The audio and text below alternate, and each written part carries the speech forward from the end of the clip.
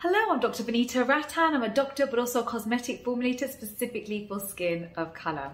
So today's video is a review of Dot & Key. A lot of you have asked me to review this brand. As you know, none of my videos have ever been sponsored and they will never be sponsored. So all the information I give comes from data. Now, what I look for when it comes to skincare for skin of colour are a few things. First of all, to make sure it's NAF safe, so meaning no denatured alcohol, which can dry the skin, can lead to premature aging of the skin, no fragrance, and no essential oils. Then on top of that, I look at the cost-benefit analysis. So I look at whether it's worth the price, because often you get a fantastic formula, but if it's, too expensive, then there's no point purchasing it. And because I'm a formulator myself, I do know the cost of actives, I know the cost of packaging, and I know the cost of manufacture. It helps me to help you to give you a better understanding of what the cost of a product should be. So Dot & Key is a brand that a lot of you have asked me to review. It is very popular in India. It's available on Nykaa.com. And so I've gone through their bestsellers. They have lots of products and I'm seeing them a lot actually all over Instagram. So I thought, let me go through and see whether it really is worth your money or whether it's all a marketing gimmick, which often can happen, unfortunately, in the cosmetics world because we don't have very tight regulation. So I'm gonna go and break down the ingredients list and tell you whether it's worth it or not. If that sounds good to you, give me a thumbs up. Don't forget to subscribe and hit that notification bell because for the first hour of every video, I will be here in the comment section. So make sure you do that. Also, you can ask me questions on Instagram. I've got a couple of accounts, Dr. Vanita Rattan, Skincare by Dr. V. I'm also on TikTok, Dr. Vanita Rattan, and also on Facebook. We have our private Facebook group called Dr. V Sock Family. So please do join if you want to document your journey and help other people.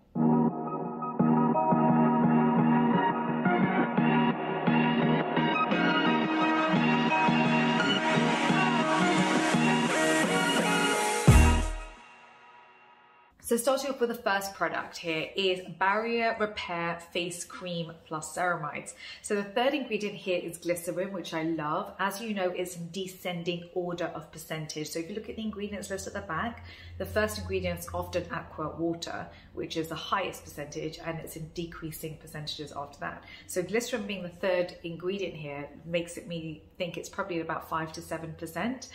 And glycerin is a fantastic humectant. It means it holds water in that top layer of skin, which is very important when it comes to any moisturizer, but particularly a barrier repair cream. So I love this. It's also got ceramides in it, which I love too, because skin of color, we have less ceramides in our skin than Caucasians. So we really do want ceramides in our moisturizer. So it is NAF safe as well. So there's no fragrance, no essential oils, and no denatured alcohol, but it does contain cocoa nucifera oil, which is 5 out of the 5 on the comedogenic scale. So for this particular product, I love the product if you've got dry skin, eczema skin, sensitive skin because you've overused other actives, yes, go for it. But if you have acne, then I would avoid this product. Moving on to the next product, which is a bit more disappointing. This is a Retinol Plus Ceramide Night Cream. A lot of you asked me to review this product. It's very odd because it doesn't contain retinol, even though retinol is in the label, in the title of this product. And this is one of the things that can happen in the cosmetics world, which is the reason why I created this channel, so that we can really dig down and investigate every product. So there's no retinol in the INKEY list. It has retinol palmitate, which is a vitamin A, yes, but it's a much weaker form of vitamin A.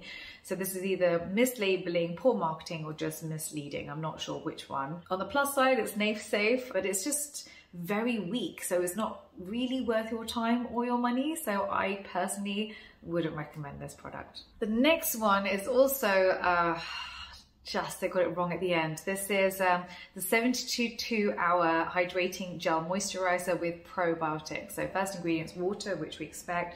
Second ingredient is silicones, which I love. That's what keeps it quite light. Silicones, people get confused and they think that it clogs pores. It doesn't. It's a large molecule and it almost acts like a slippery sieve on top of the skin. So it allows ingredients to penetrate into the skin, but it locks in moisture.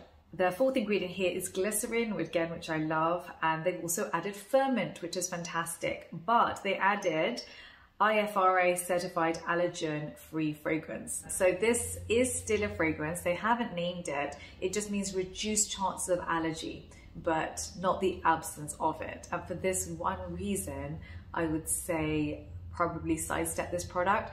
Or Dr. Key, if you're watching this, can you just reformulate this without the fragrance? There's absolutely no need, and I will make another video for you for free, of course, recommending it, but as it stands, it's a no from me. The next product here is a vitamin C, vitamin E moisturizer. So this is another one I'm very disappointed in. I don't know who's writing these ingredients lists, but it says it contains sodium ascorbate phosphate on the website, but it's not in the inky. So what's going on there? That's very bad, and I think someone's going to get into trouble for that. And it makes me question the whole brand, and I don't like to say that, and I don't say it lightly, but that's a problem. So no. Moving on to the next product is the Pomegranate Plus 0.9% Retinol Serum. Have a look at the website and take a look at the before and after photos, because I'm not going to say anything more. I just want you to go and have a look. And then on top of that, they've got polyvinyl alcohol in the product, which ages the skin. It's a film former, so you see it a lot in this peel-off masks. It leads to generation of free radicals in the skin, which damages collagen, so it's just not worth using anything with polyvinyl alcohol in it. You see it a lot also in under eye creams, where they give you that instant film, but again, I would avoid. We do have some good news though. The next product is the Cica and Niacinamide Oil-Free Moisturiser. It has got niacin in it, it's hydrating, and it's a fragrance-free moisturiser. I like it.